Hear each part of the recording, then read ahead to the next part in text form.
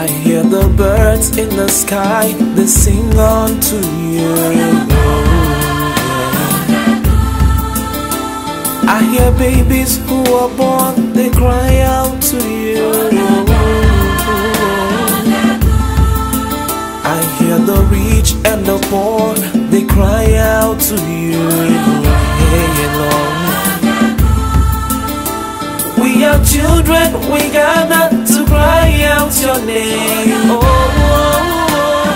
help me sing the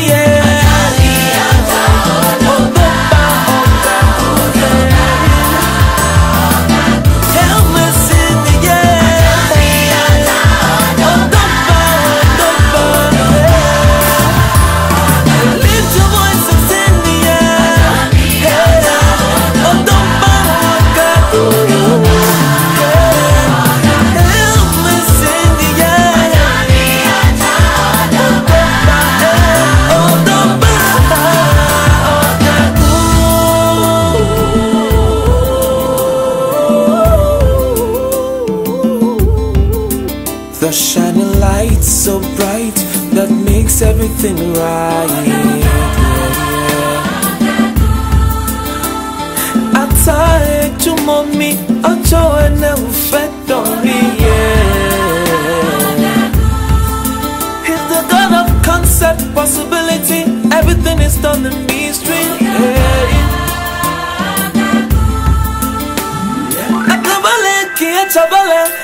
Like money, one no. Help me sing me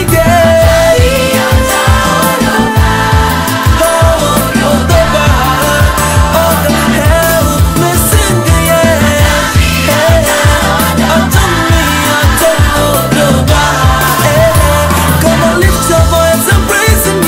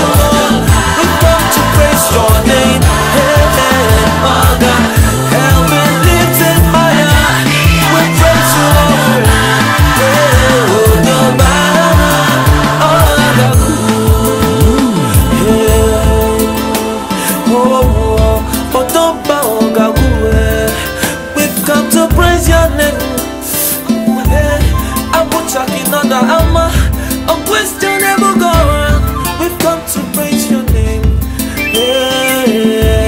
Odoba Ogaguwe, Odoba Ogagu, Odoba Ogagu.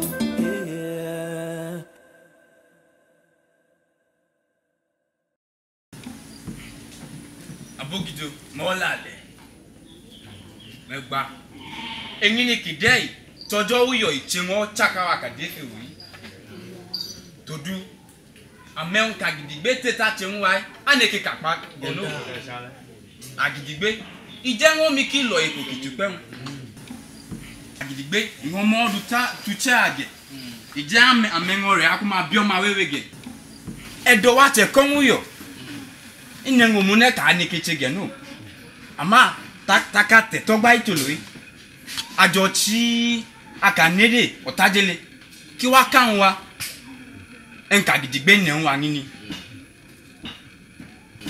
i pedo me bien ba. Edo me kwa bien ba. To. Eguchi akanide otajele kiwa. Onu akiliwo. Agba.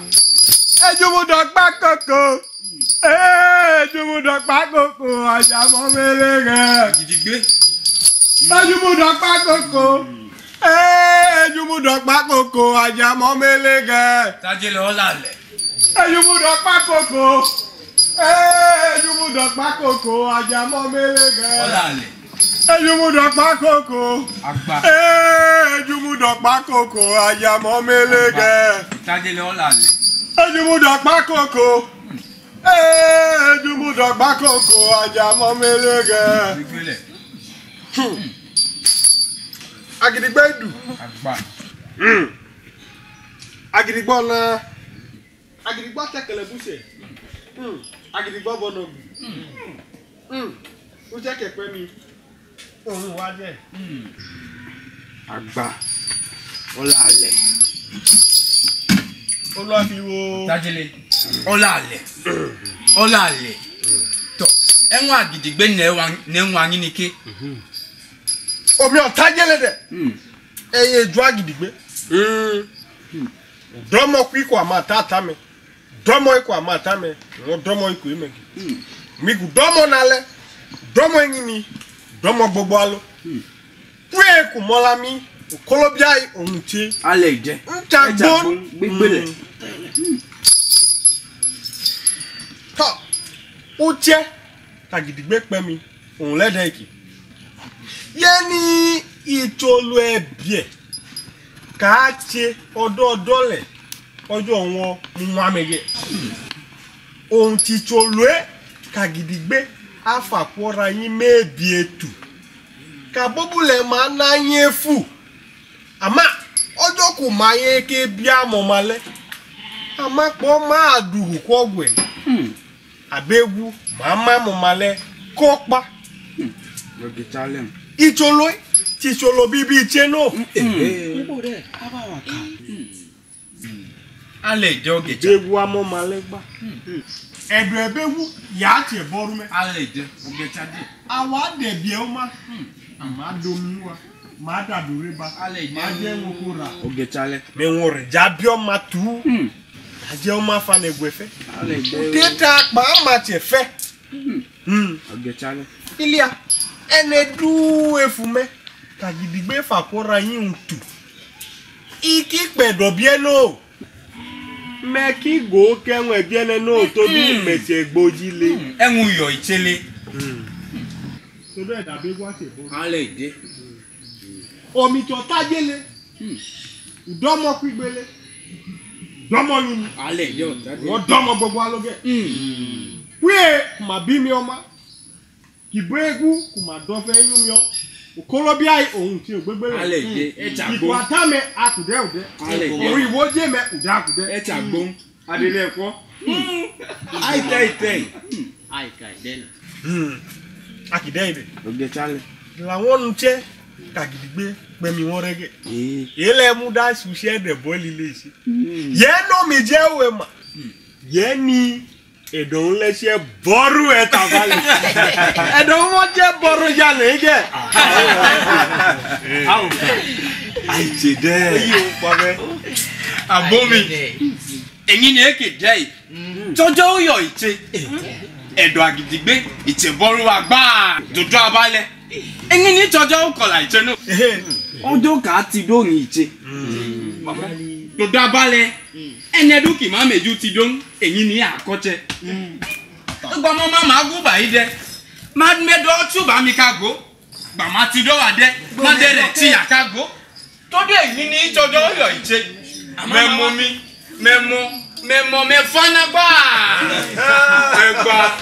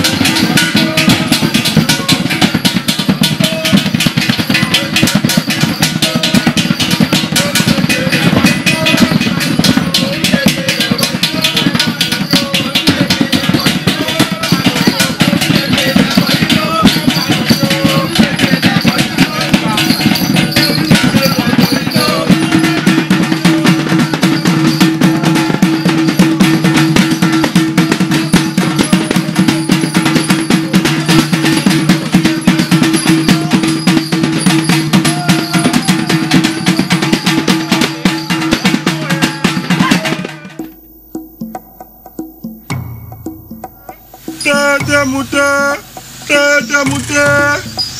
Agidigbe. Omi ọmọ melede. Ebie kumetele ohun dudajoy. Ebie kiwa lefu kwa magbadufu. Todugu neke fodo mi murude tito. Enleshi na sokolobia gbegbele. Omi shadure edebi amen to den kametele de. Ama magbadufu efe oyi. Akora yi. Uyogba ma uji. Ilia. Ohun wa le kedu teju gedemi. Akora yi kuma kicholo ebie e odo ya. Oya ke.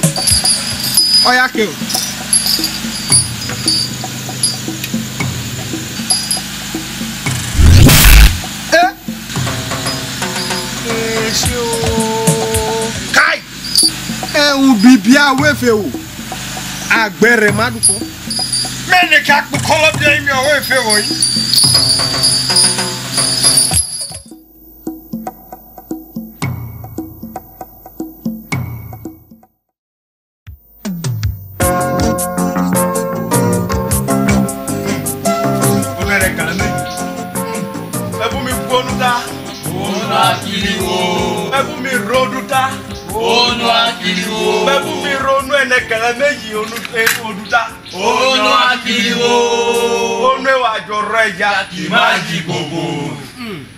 Egba megwa neke magwa nago edo mi che konyo edo wa che konyo ogeja to do amengo memele Agidigbe teta ti mu wai amemgo ka cha ni echoli nkun amugbo ka pojin edo wa che konyo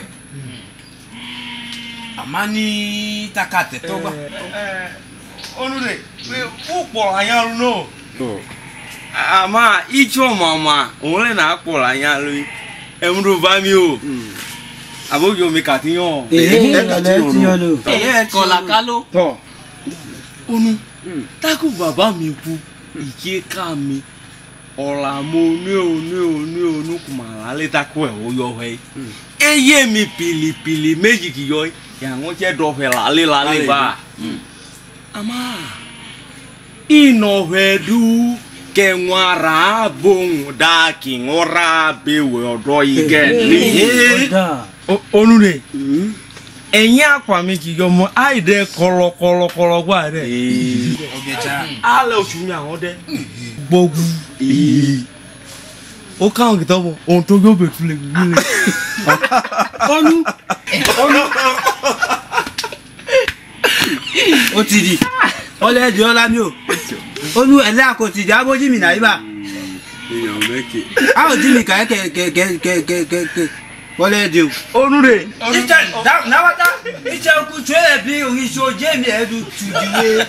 Onure. E wa ka oro betule so yo ye wa. O ke le. Ija ka ni no mi du bo wi ina abule aboju. Oro mi du wa ho na ile. Oro betule ka ogi yo le a. Onude amewo mi oma megwegwa bigba akagwa kola onu ndo ma pibe kun ko maka ko dabi no yo mune oya Atuluku ele anubike no ya mefa odukulu eyan won no mu na moge olimene egwen iwuye ni ahoge ta abele yoyo loto men na atene ajo sheki de wele dabomi megba edo mi chebo kakini edo megba chebo do anagwa ni re akadede otajele ki wa kanwa akora ni ya do maka bi titulo ebielewa megwa ni re agbaki egbo ba do chebo megba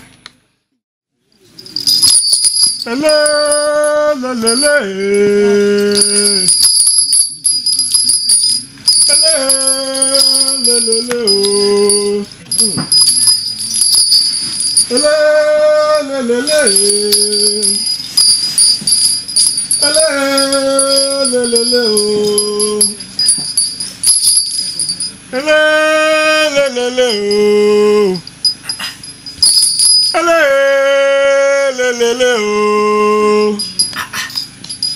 Otajele. Eju agidigbe. Uwe katete tene kiti moto ogbegbele ki machagbun. Otajele. Ama ukomu eli eyi imudari yan no. Ibie kumako ugbo ma jegbo ne. To. Enwu domoke. Emudu ka wa ka mudu makem. Olu. Eju mi feti mi. Ebo ne ka den ka kejujo kewo ki bian mi o ma bian. To. Otajele. Amo mawe o nga che yo. Ama eke muda ka yi ne ruwe jugenu. Onu de dagota. To. Otajele. A se kapio ki awo mi re. Ale ka po je mi, ko tajela po wa puta lo adaka ke. O nga ka kini egun ete unli. Ameka meja ge gigo ha. Ene ki megi go du ki ago wele te wen. A se lile. Ile a. Em ki a che mama. Ko tajela po wa puta lo adaka. Baki amewo kuma derebo ma homa bia bi. Otajele kon lo ge shawa mana. Si Olu akiliwo. Mate ne be gbojele. Hai! Ogbegbele. Ila ja te lo.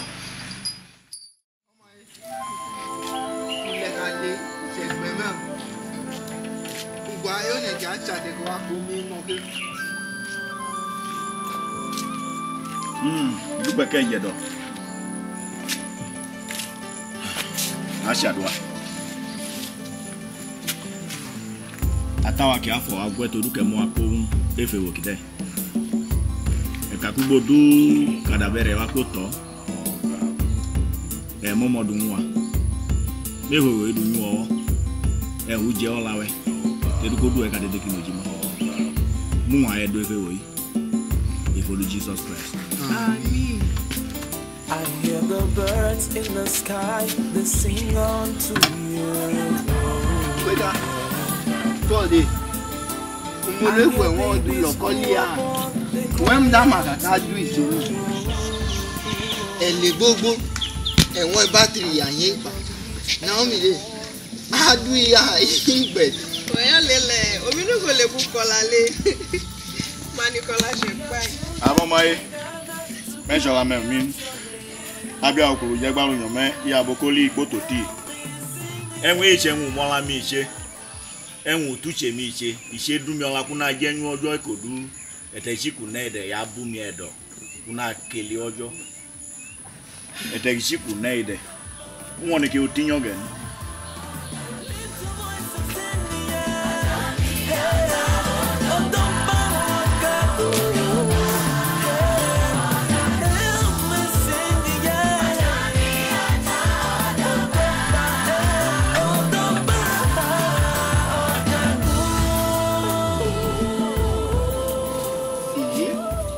Ọjọ́ àgbà o ọlẹ kẹsì àwọn ọmọ ìgbẹlẹ mẹsà tẹkọ àpò mi ká mọ tá ń lọ bá.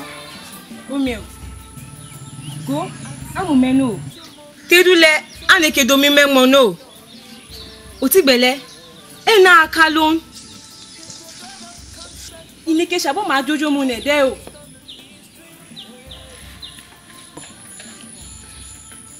Ichen kume mo mi medu amo awa se no mi ka dun me mo kedo me abo me la ni mi wegbele Ogecha jali aka Otigbele dawo mo ke woke omi a lo mi me o to e na aka lon to omi le mi me o wa ke ase gun mi ke go isen ki dawo me gun mi ku me de mere mi.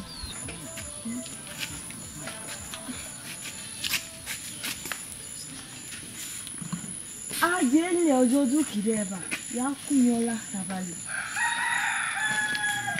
O mi wa kakai tejugede Jesus omojo ohun ojo pe wa to du kineke jado abo ile chaka ki dadure amune ba kila won mo na du ngamu ne tevo jale ugboko yogu omi mojoji nu agidigbe ohun agwa emi o ya ra wa agidigbe ke doi ise neju imda ne ke ganen ineti ila agbola manyuge agidigbe abobuko we ho me ya gba iko we fo me ila won gbebie okunoge ama oju ewan isha gbeundun Ujadu Alafa Ujadu one endu kiche chalafa endu kiche we ofofo echachi one ino meran ele seyan fa eli egba ibo ebineke na pawa amuda ya jome toruka ne ke sise bo nga gidigbe ya ugbo mu Jesus medeke agba memu won mi dabele kelu oduku ka lo ti kun yagbe oh my gbele Jesus e wa kakai on sojo kejumalin on edeun se fe done senku eje kemongba ya wa dodo bawe ya won dodo gwehwe ege ohun egba kanya ba ke gboga senke kwadon ya doye ererere ya wa hoge shipa ya hakanye shipa todule ohun mi atene ku kawe kakini odun Jesus le ide halwe egbadu kenado senke lahudo ya pone gbegbele ake dole ya niku ipa bien ya wa ererele ya ugwe senke adale ha koleun se mu ki agbo etane wejaje we mo gba sojo e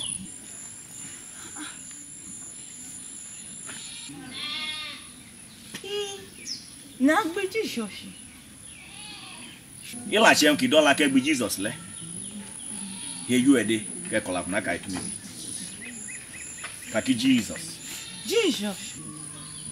we chena jadumi ena dure uche madure mi dubami fodu mi ko te o takada emi o palo we o takada ole mi du choma e bebe amen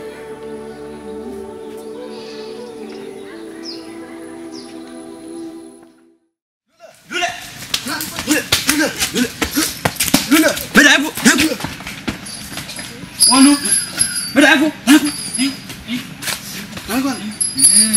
Daiku amalede ono amalede amena chara Ameku me kweju jo pilipili dabi doi. Ugbo mo ku emi. Eno do me fe wi. Todu ri egba kaka me kan ma we mi no challenge ogacha. Me na ka wa me ati fe wi. Todu eni onugo eni kuma pa onugo maneti omo la challenge. Me na kola ajo itaki taka du me pa. To. Me chalu me kola. Onu de. Abeki de shama jojo ne mashi. Imasha gidigbe kigbo mami ko man mama mi du. Eliba. We tama noki. Ene kuma pa onugo magbomu. We ameme joy me kola taka pa me. To. Onu oji akigbo kakala Oji mi tegbo. ola kanewa ichola Ujadu bola ola tane efewe mi uche redo nwa newa awon lulo mnedun uche kanewa ide ki won che won mne Enge kai. ola Ujadu bola ola tane ola kanedo ide Ene ka ole ka kini awatale la taneta. Ajenu Ujadu agidigbe jemu Ujadu du ame. Ino Ujadu mu na ka mote de gen. Ojo kibo. Buko la bibi. Buko na kola kim. Jesus omojo on pe ache emi Me wa tem. on ketete on ojo du dago kuma do yika nem on la yan bojo kene do ki kwa Eyi mu abe. ohun chagidigbele ohun ebo na ayi eyimu kai otajele ki akejurama ha kai otajele ki kejurama ha Ado mi jewu. Onu. Omi se nola kunaka. Ọjọ́ mẹ́ta ọjọ́ kú ìṣe.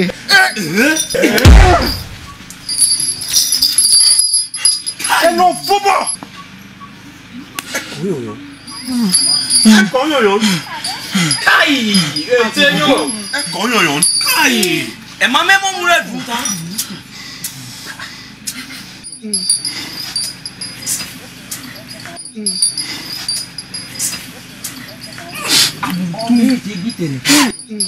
Ẹ̀yọ́ fúbọ̀.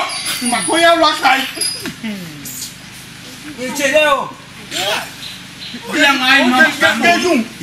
Jesus òun tiẹ̀ ní kàtẹ́tẹ́ kọjọ́ dùdágo Mekejuru iwon òun na tọjọ́ kìdéjú òun lẹ́hùn ládùpẹ́ kẹ́nẹ́ dúkì rẹ̀. Ẹ̀jẹ̀ lọ́nu fúbọ̀. Màkóyá wá káyì. Yàá tiẹ̀ ń yá rewa yẹn kì wá tiẹ̀ ìkó ìgbélé. Mneju kikele ameisi motoreta. Enefuka on dena buta buka tubi. Mena maleno la ujadu. Me un kabo gijocho. Kejojo. Ayala kijo. Kejojo. Kejojo, kejojo. Ayala kijo. Kejojo. Kejojo, ayala kijo, seu kejojo,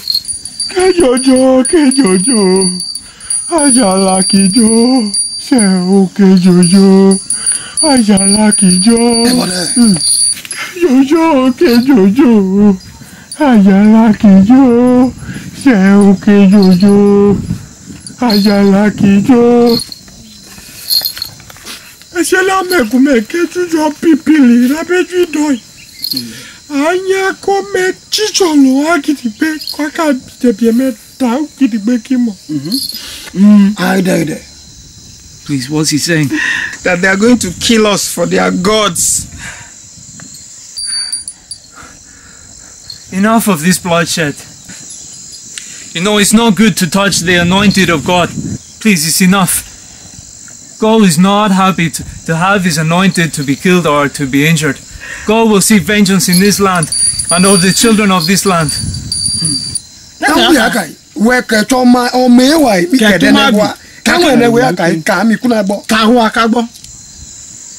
Yani ebiekumedu da ho inyo no ebiekumedu da ho shudu ohun me fe o ya no ya mo ma me pa mo ma me ha yo Femi, au chanda na kelewi.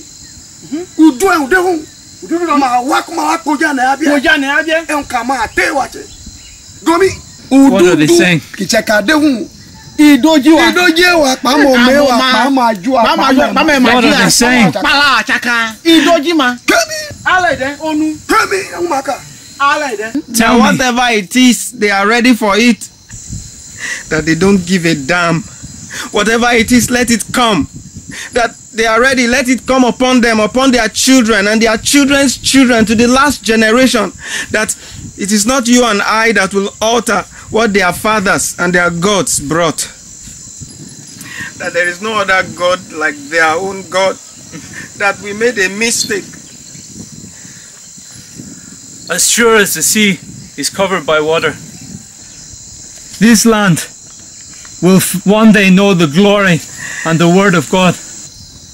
And the people of this land will cry for the name of Jesus Christ, because he is Lord.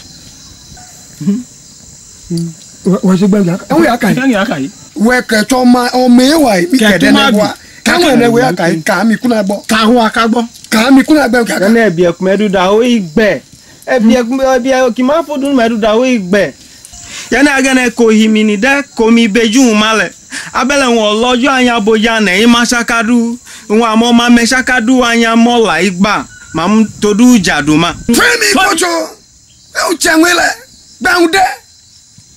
enwe kume na wa ikme wa ne anyi yi ohun agba ya be Gbegbele. Nkan me Ajen. na me tu gomi Opana tiene. tu kedubi un ike doja pa mewa pa ju pa me mo Chakaduma. chaka Idodojima. ina uduk mechin. Please, what are they saying? What are they saying? That whatever happens, they have not changed their minds. Their children will go in their way. And whatever child in this kingdom goes after us will be killed like we have been killed. Amogijo ola kenewi muda kai cholo chochi akayo. Ebia kima fudun medu dahoi. Udo ebie un ya doyo. Amoju anya lao. Megbola ki akai ebia Jesus katite ohun boyo ki ajadu ne che kaya ko dahoin. Ola ki ne aide toruko akanya ichebo iki ili upo jike. Kawe je fe un kide ase ogbegbele ayo ojo la wa. Ene buno ge chadun. Egu ejula ma gu ejula. Mele agbo. Enwe ka mo ku ekwe wa che gbogbo ka wa kerebo. Amo ma ayo I ma mene hudwa ki wa dengene wa kereba. Agban ijachen. Onu ajen. Ma pu.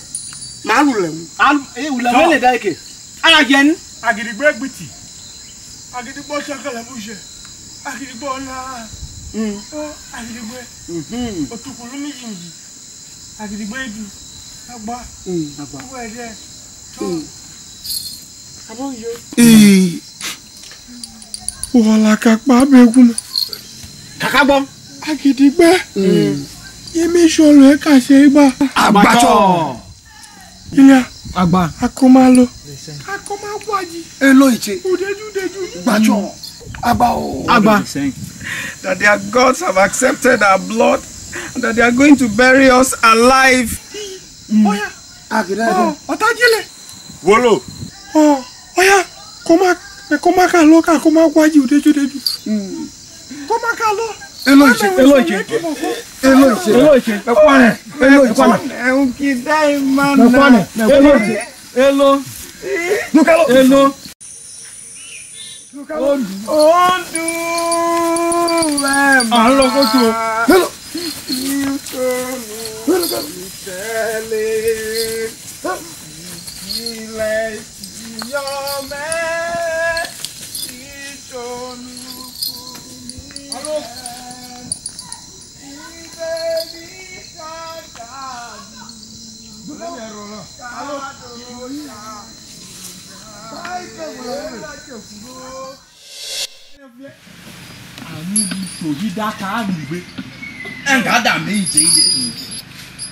Anu bile. Akumamudu shohidaka. Ma moda du te. Kaki ngwa negbadu. Kene dua mamu ne ibeko kubu agidigbe. Mala moda du te kake ne du kila mola ola idwa. Ohidaka madu se. Amuma ko to hidaka. Inyome. Ode. Ye ki de. Iku seju ki ko ya che pili. Da be go bala. Eju ma ko do da be eju ku eju kele. Ebili hama. Wele igi buda bo ketebe. Eche ma we wala ma yan ni. So, ni ke ki kola. Inengo mu ne mengo ka ge. Anola dun. Ola change Jesus. Wa na elu. Wele ata.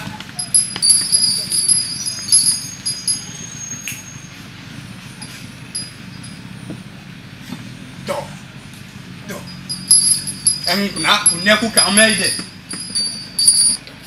Medu gbagbo agidigbe. Torí ike ka de fún ichuko yo iche. Oni match to da bale edume ujeun àwọn amadume che agidigbe. Agidigbe mamu medu chujeun ane. To medu gbagbo agidigbe npo ni match to da agidigbe epa mehun amapa me aka de fún adiko kide. Nga cha mo makuma je eju fifili. Jeng mete ne je fe wai ini ani no. Amani ola ojo meni menek meka making oka gelo. Kwani me mane ke gupe le me da ba me konoji mete ne rula lo. Kwani tangu o me muge ka kini me tejo na akolojo me pa ke ku me ku yo. Mete go me. Ego medu. Ora kiliwo. Isha akoda unda deden.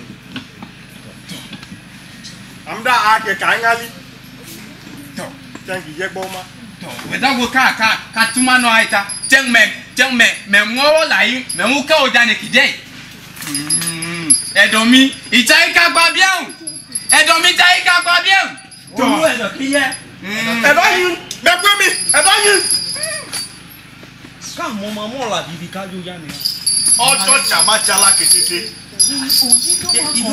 òun lẹ́wọ̀n aago mú bọ̀ yẹn. o ma ń dá ṣe bí tẹ̀rẹ̀ o. lepa àmúgbẹ́ bíbí.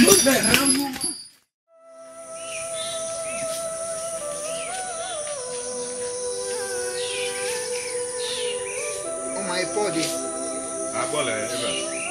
òní kàkí ẹ̀gbọ́n là kó ní ìkàjálì ṣáàjẹ́ tí ẹ̀ ṣe náà ìṣìbẹ́mi àmúdàbí tẹ́rẹ̀ wáyé túgbò kàkó dejú. pé màá mú akó pàdé ní ó nẹ̀ adéjú tàkì akọ̀ lọ́jọ́ yìí máa mú akó pàdé fèrè mí àkóyà ọlọ́jọ́ yìí ètè yà á tẹ gbogbo alóta ṣẹ́hun kìí ṣí bẹ́mi bá àpòmẹ́ni àmọ́ ànẹ́tì ní àpòmí yẹ ẹ̀ka yẹn aká ògbó kàmúnẹ̀já nẹ́tì rọ́là ẹ̀ ọ̀dà ọjọ́ nígbò ṣe káàkiri ní uwe kẹsì ẹ kẹkẹsì kẹtẹkì bọnà tani ẹ.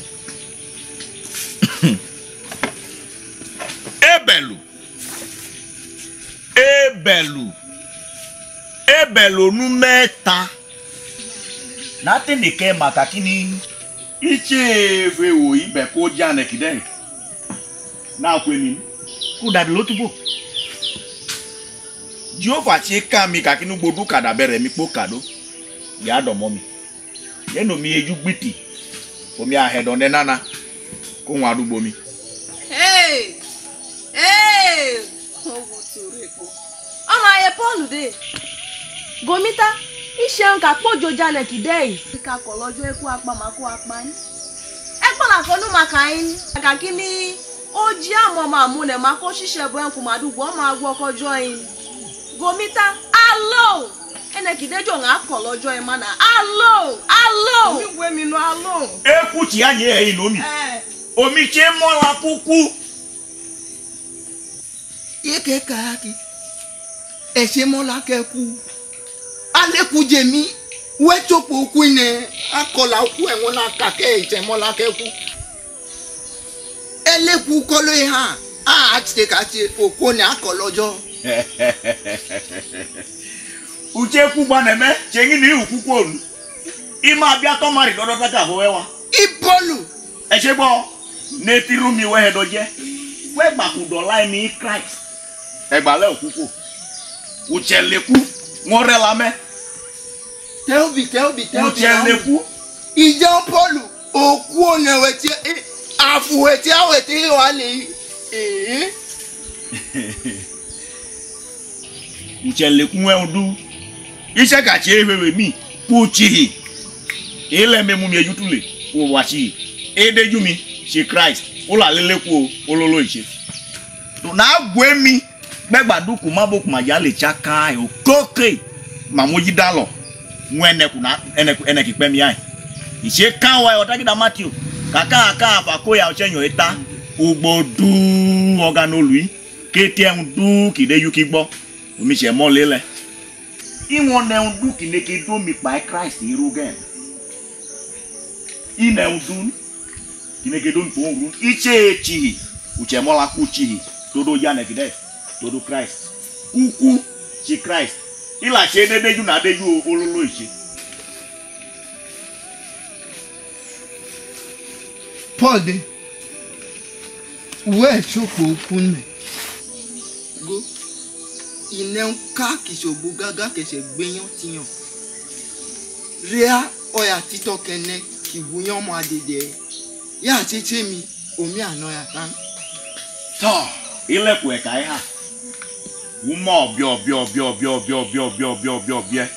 takene du ki mo du dabo koche ki meju dagobi iwon yan boja na ijoge ni yan buche ijon atene ke makine ndu neke do mi pa fe do Christ iru uche hola mi mu uche molo mi do tuyu oja nei na pe mi ngbe gbaduku o ma ye ojo aboku ma jo ke li chakai ma do yi lohun Jehovah gba la tene ke uma ye ni ma chuko lohun a ki soro kaita ukolo le un na chi ise kawa e otaji da mati o kakini ugbodu kalo ohun amomodu awa akala nyaju seun ku sele na je omi agbo emi gbegbadu ku fa bewewe mi ku ma je ojo amehun ye mi enwo ko mi amajo na aja ma Jehovah gba takuku mi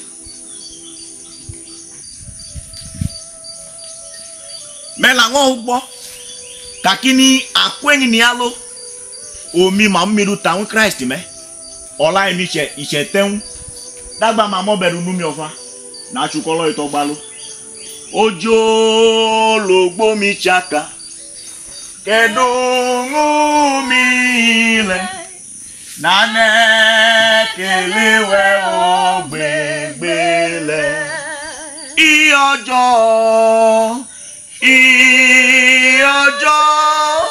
uwenu fedogbe ojo mi ojo uwenu fedogbe ojo logbo wa chaka kedungu wa ile ane kiliwe ogbegbele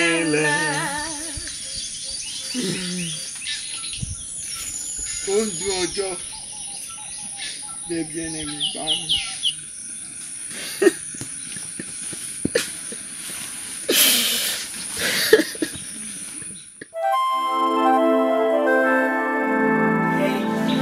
enwe keka yi ogecha ije onu akiliwo onu ogbekugbeku o je kigbo kalakala onu mi re mi ngene eje mi ko dododi onu ewu emi ongi biom e bia meji eje mi ko dododi onu ewu emi bioma e bia meji pa ya foloka onu omelege mamata no ewo ki bia abia pa e afolo onu omi aka ne enye keka yi ogecha ije onu omi uje ro de mi ne Olúwo onu akiliwo enwo dege keti mi gbo alumini ke kan enwo chengele keti we gbo kalu e ma won ni kika gen onu go iya itefe oyo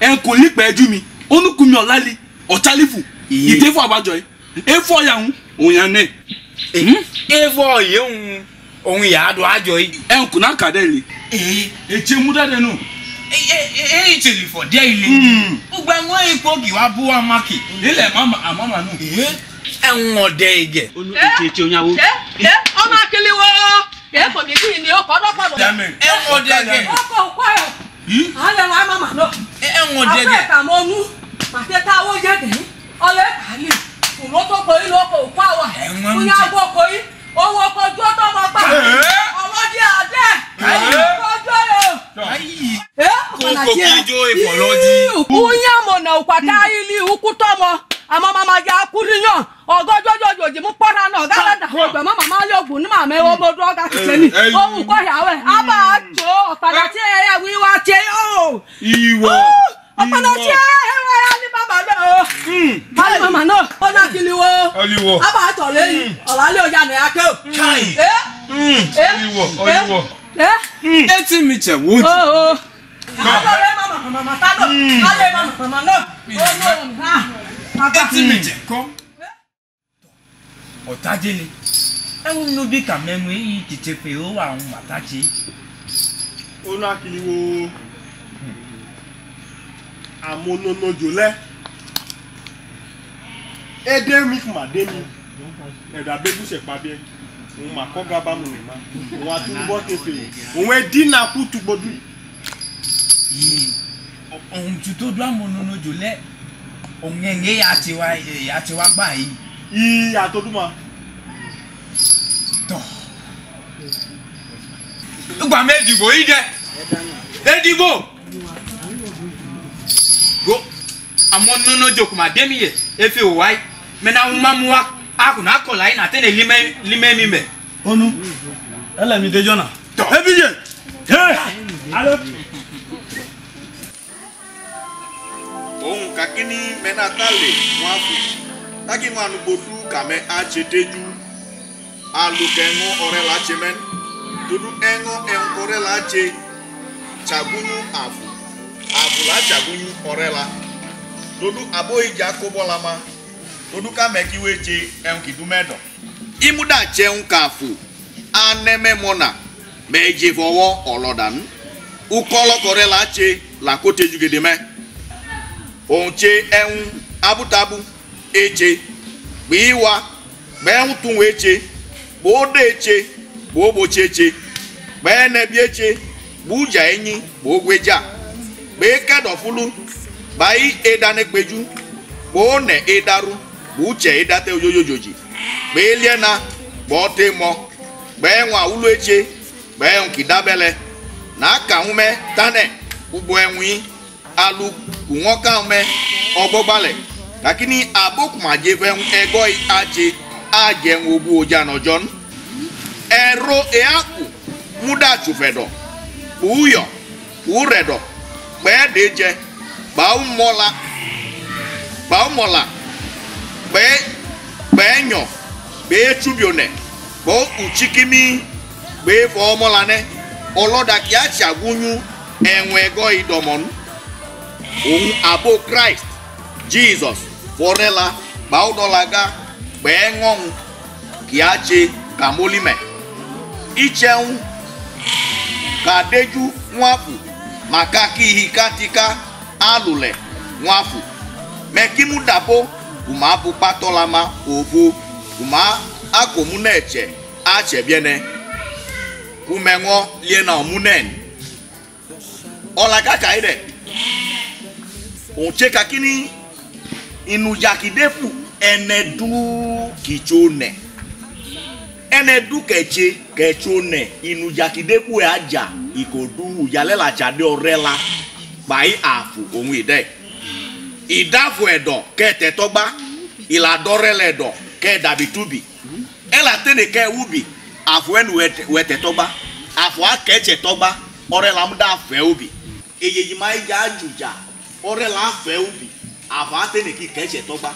Ela mugbo ke dago. Takeche dajugu. So ibe kina demume ikodu kakuja etomo aja enedu. Enedu keche uja edomo. Ete toba la cheka kini ke temerojo.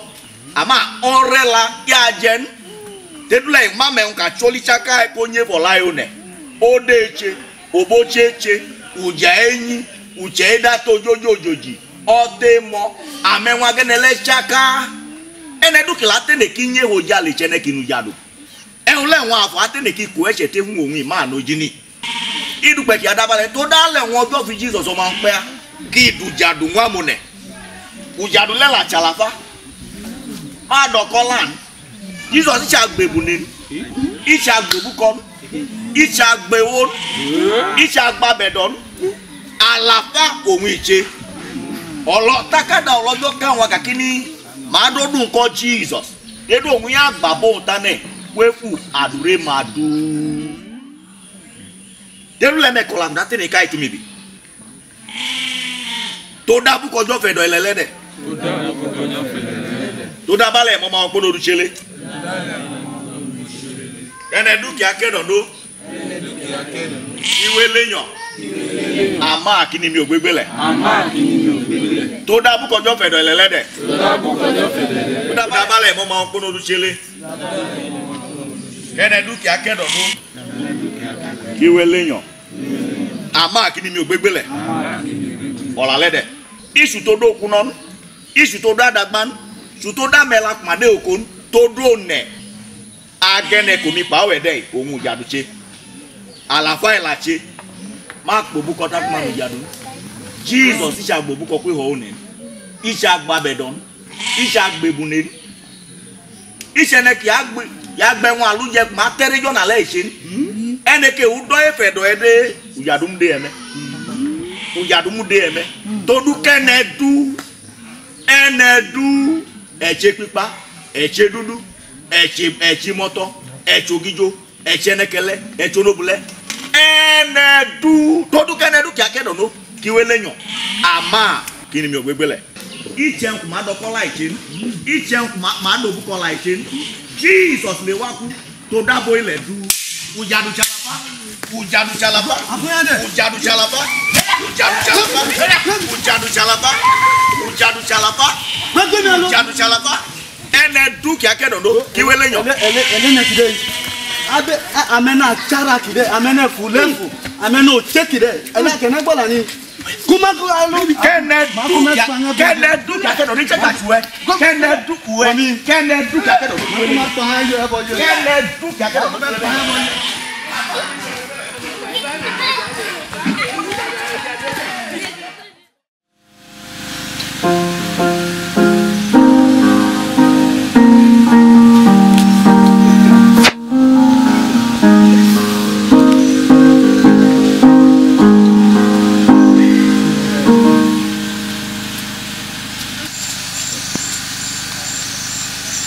Omi lo kajo gbe ododo ya.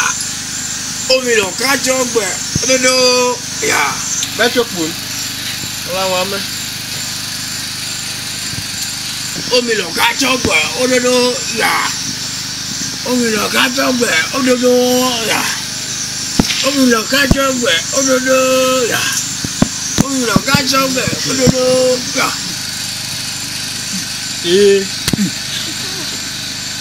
Kai. Ọ̀gá fúlẹ́fù. Ọ̀gá bẹ́bù ìṣe. Ìṣàlógún. Kai. Kúkú wọn pa mẹ́kẹ́. Ẹ̀wọ̀n àdàbẹ̀ yìí. Oyún ẹwà kì má gbé gbalẹ̀ kí wọ́n jọ fẹ́ ní owó ọ̀gá fúlẹ́fù ayé àwa kẹrẹ̀ bọ́ yìí. Ẹ̀wọ̀n àdàbẹ̀ ètè rẹ̀ o. Oyún ẹwà. Kai. Onu. Onu.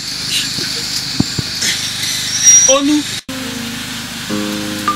Àtàyà jùlẹ̀. Òkè o. Paul Utitaka. Kàkà náà lò. Wẹ́niwẹ́ ló kápó jèmi. Àjọ àwọn ajánijá dìde ọjọ́ òkú àìsè. Ìjẹun àkéjú àjọ ilẹ̀. Ane oduka ti. Akóyago mama mú agopa. Jesus nugo. Ìnàmí ko gitẹ́rà. Ìkòhùn tí kò kí. Àbẹ́ ògbàgẹ́dẹ̀ máa kàn tí yàn. Tẹ́tẹ́ òun kà á máa kọ́ sí òkè. Ìyẹn ni gbòdú kùmẹ̀lì á kù máa kàn mẹ́tí yàn. Mẹ́ ìbùtù ẹ̀dà mẹ́gbà yàn. Èbùtù ẹ̀dẹ̀ ọjọ́ gbàyàn lábẹ́ wọn a má gbàyàn ríyàn gbé ọjọ́ ká pín ní ọjọ́ èkó àwọ̀ ẹ̀rọ.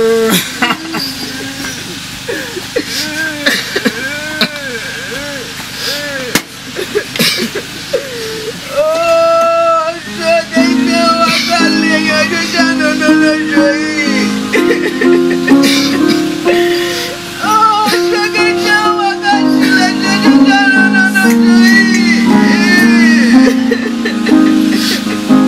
Takedo mi, akele ọjọ́ mi, uwe gbẹgbẹ,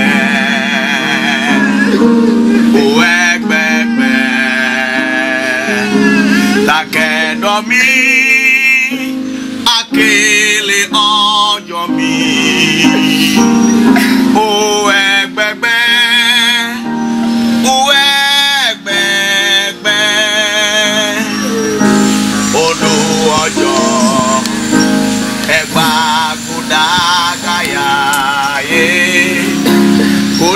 Beto, ukolo dukeche, nago awo, nago mikibu awa, upa yuwe, ubolu anele, takedo mi, akele ojo mi.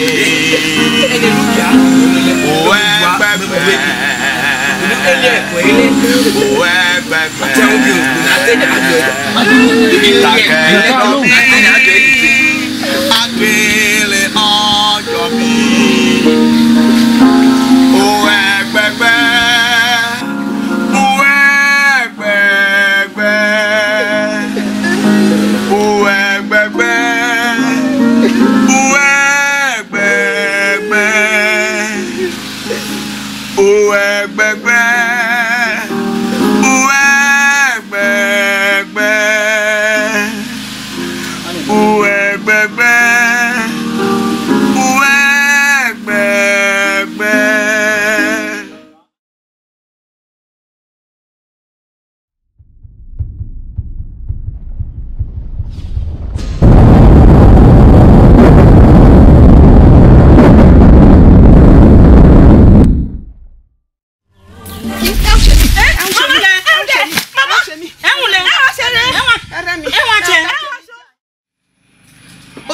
eka if I'm no joki then atene. Jesus afedoe. Jesus shondu. Jesus shona ruchi baemi.